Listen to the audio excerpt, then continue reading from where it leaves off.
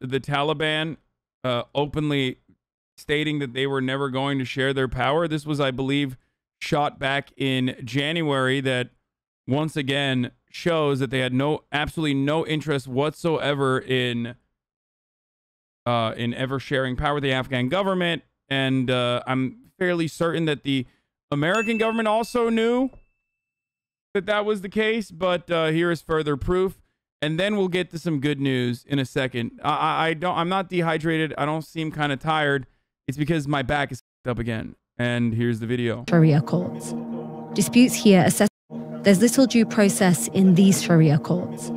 Disputes here are settled by mobile justice, and in some cases, Taliban commanders who have the autonomy to carry out punishments how they see fit. Everybody shut the fuck up about yoga. I literally do yoga and shit. Shut the fuck up, please. Son, I'll be back.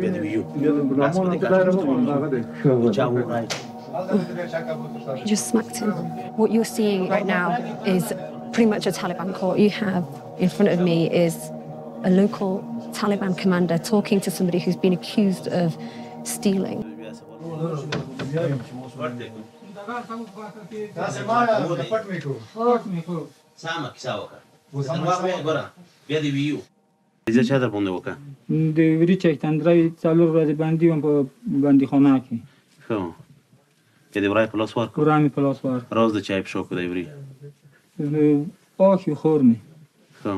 پایندک خود بیا سوال نخوری نه دست جاکو بیا نه من دست اشتباه بیا نه صحیح شو کنه دو جزا یا دلاس متوال یا بازار که بدرو علی. In terms of the cases that you've dealt with today, what are the potential punishments that they could be served in the end? اوس داسې د غټ غلو د پوره مثلا د لاس وڅول شته کې کنه د غټ غلو د پوره او د غوځو کوم چې د Sharia baby اوس په جرم کې دای راشي چې شای چې په شریعت کې تشته چې په قرآن کې د غلط مو په تطبیق کیو. The man that was sat in front of you that was accused of stealing. Yeah, that dude does look like Murad a little bit. Potentially, at the end of the court case, he might have his hand cut off. غلطه د خپل اصول او طرز العمل شته نو ان شاء الله خود شته ورنه. Human rights organizations would look at this scene and see men who don't have representatives, who don't have anybody putting forward their case, who have people who don't necessarily have the judicial or legal experience to be able to be handing out punishments, deciding the fate of an individual. And they would say that that isn't justice. What would you say to them? نو دا سوال احمقانه دی. د موږ هر زده کړه، د موږ هر عمل، د موږ هر کردار د موافق او مطابق د قرآن او د شریعت دی. اضافه نور هیڅ شی نشته کې. So is this the justice system that you would like to see implemented in Kabul and across Afghanistan? نو دا خو عملی دی، په دو کې شک نشته. هغه Like, how do you fucking... So here's a couple different things. When I see stuff like this, I'm like, how the fuck do you get this mother to realize, like, you're out of your mind, okay? You're out of your fucking mind, dude. You are so lost in the goddamn sauce, dude. Like, education is one thing, but they're literally going to prevent it. ساحه چې د امارات کنټرول لاندې دي، اسلامي امارات کنټرول لاندې، په هغو کې په قطعا دغه د قرآن او د شریعت غږ دی او همدغه عملي کول نور هیڅ شی نشته کې. Would you consider bringing back stoning if you were to be in government? Is that something that you would do for adultery? دغه زنا دپاره بالکل جزا شته. اک سنگسار و که کومه جزا چې په شریعت کې ورته مطابق د حال سره به کتل کېږي، د هغو د سن سره به کتل کېږي، د هغو د بخش دي کې ټول کې ذکر دي. کوم شای چې په قرآن او په شریعت کې ورته کومه جزا و هغه جزا مطابق د جزا سره دغه شته دی. Hind joins me now from Turkey. Hind, you spent some time with the Taliban. What was that like, and what did you learn about what Afghanistan might be underneath them? Yeah, it was quite surreal. We spent around 5 days and 2 nights with the Taliban, and what was really clear was just how powerful they were, and that despite what was coming out of Kabul or Washington, the Taliban had absolutely no intention to take part in intra-Afghan talks, which would lead to them integrating into what was the current political system in Kabul. In terms of their strength, they have a whole new generation of fighters. Some of them weren't even born when the war began. By the way, for the record, when you get fucking mad at these dipshits, like, talking like this, remember that, like, they learned this shit somewhere. Where did they learn this? Who funded those schools? Okay? Who hyped up, who put their fucking finger on the goddamn scale and decided that, like, decided that like this kind of education is not bad. Actually, it's a really good way to motivate motherfuckers to go out and die. You know, makes really good warriors. Because someone did that. That someone is the British and American imperial forces. Okay? It's the truth. By way of Saudi Arabia. I love that you said Saudi and China. Yeah, dude. China loves Wahhabist fundamentalists, dude. Lol, yeah, the U.S. trained them in Sharia. What do you mean? That's literally what this is. I wanted to show you guys Bitter Lake, the famous Adam Curtis documentary, but there's like too much fucking TOS. You sure it's not the religion kappa? Okay, guys. There are Afghan people who are fucking progressive and also Muslim. What the fuck are you talking about?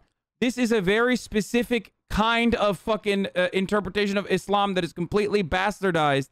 How am I having these arguments with like Sam Harris heads from like 2014, 2015 still? What these dudes believe is completely fucking insane. Yeah, there were literally communists in the 70s in Afghanistan, dude. You're worse than Alex Jones, law? Sure, buddy, law. Sure, buddy, law. Sure, buddy, law. I'm Alex Jones. I'm worse than Alex Jones for saying that like Wahhabist fundamentalism is a product of imperialist forces, both Britain and also the United States, like literally fucking putting their thumb on the scale and aggressively funding these movements as a literal direct fucking counterweight towards like revolutionary communist Muslim organizations and militants, because they were terrified of the USSR influence, and also partially because they thought that this would be the best way to maintain stability. Ironically, in a exact identical capacity to how they gave the entirety of Afghanistan to the Taliban literally this week. I mean, they did that. They literally did that. They did that this past week. Is it that fucking crazy to think? Is it really that fucking crazy to think that the that America would be responsible for a gigantic chunk of the extremist activity as a direct consequence of like funding these extremist positions because they think that this is like the best way to offer stability? Did you mean the Taliban adopted the US British imperialistic ruling structure, not their core beliefs like Sharia law? No, dude. I'm saying that there are, just like with everything else, just like with every kind of fucking religious belief, it's not a monolith. People aren't like automatically fundamentalist by birth. The Islamic world is gigantic. Okay? There are plenty of different belief structures within Islam.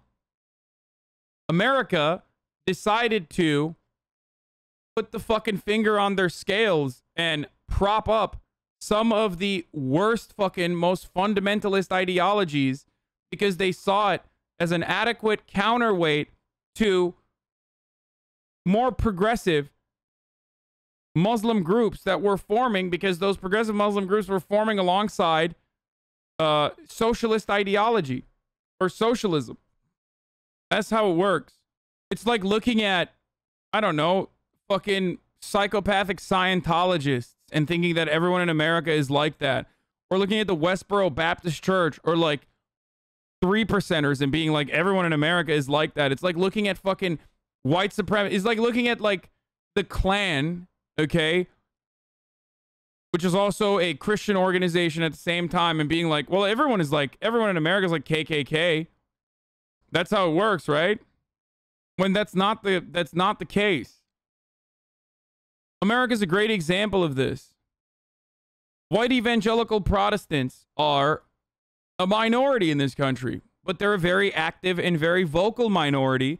So the Republican Party feels the need to cape to all of their interests and all of their demands, right?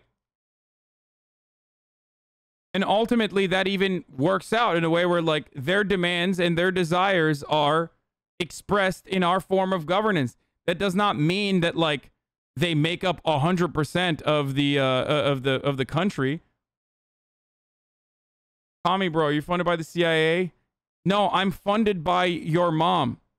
Yes, dude, the CIA loves funding people who are routinely talking about all of their fucking operations in a negative light. They love funding people like that. If that's the case, why doesn't just funding a counterpoint work just as well? Well, because who's going to do that? Why would America be motivated to fund a socialist, revolutionary, more progressive fucking organization against the Taliban when the Taliban itself is offering them the stability that they need? They don't give a fuck about whether women can go to school or not. I don't think anyone is saying everyone in Afghanistan is like that. They're saying Islam is a bad influence on the overall situation, but it's not Islam, dumbass. That's the point I'm trying to make.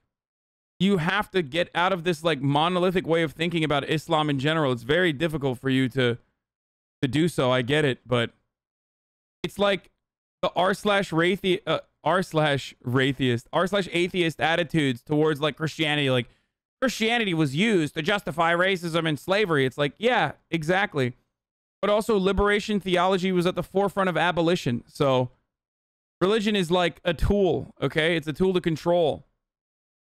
It can be for good and it can be for bad. In a lot of overwhelming instances, it's used for bad. So you hyper-focus on that. But ultimately, not every Christian is a fucking QAnon psychopath in America, right? Yeah, but tools for control are bad? No, they're not. No. They're a necessity. It's a constant. Okay? I'm sorry. That's some fucking utopian anarchist ideal right there. And they were all armed, Idealism, and they also showed right us there. how to make their weapon of choice, which was IEDs. And in terms of the older fighters, they had an incredible knowledge of the region and the terrain.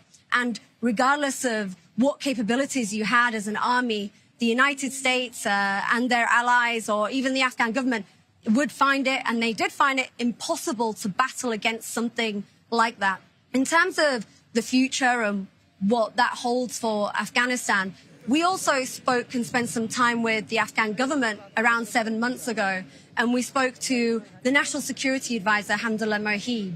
In a conversation when we were speaking about potential intra-Afghan talks and where they were going, because at that point they were failing quite significantly, he told me that he still believed that they could convince the Taliban to take part in a democratic system or in their current political system. We think that democracy is the best way or the best system because in that the Taliban can exist. Do you really believe that the Taliban would ever support a democracy? Do you honestly believe that? He did not know. I think we can convince them. And it was clear even back then that that was a complete fantasy, because every time we would speak to the Taliban, every time we'd have a conversation, we'd put to them what the government had said to us. And we would ask them, do you have any intention in partaking in these intra-Afghan talks and integrating into the political system? And their answer would be repeatedly no. Why would they? They knew that if they fucking sat it out and waited it out until America offered them the country, and they did. Their intention has always been to rule Afghanistan and for Afghanistan to adhere to their very specific interpretation of Islamic law. Well, thank you, Hind, for your reporting, and we'll talk again, I'm sure. That's Hind Hasan, who's in Turkey. All these daily streams, whether big or whether small, so there he is again. Hasan is streaming, Hasan is streaming. You